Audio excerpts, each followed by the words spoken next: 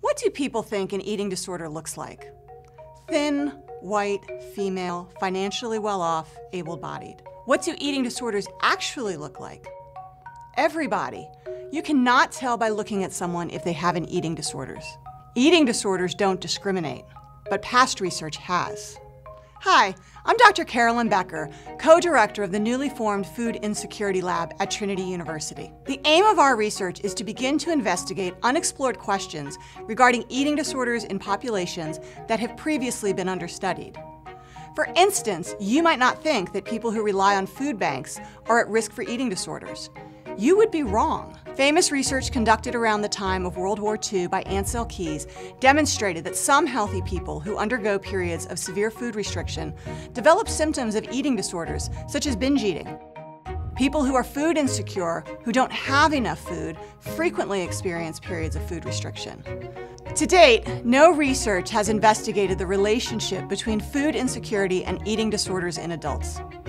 Until now.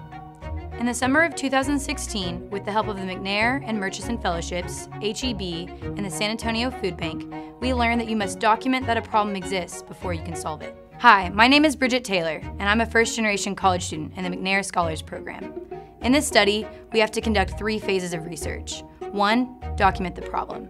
2, understand the nature of the problem. And 3, find a solution or intervention for the problem. This summer, we completed the first phase of research, finding that almost 1 out of 5 of those in the highest level of food insecurity met criteria for an eating disorder.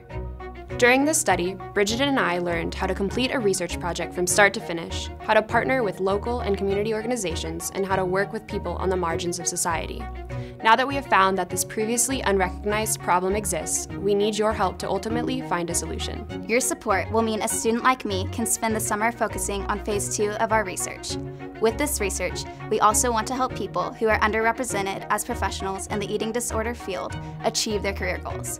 My long-term goals are to go to graduate school with the aim of becoming a psychologist who focuses on health, wellness, and eating disorders. Please help this research continue on to phase 2. Thank you to our past and current supporters.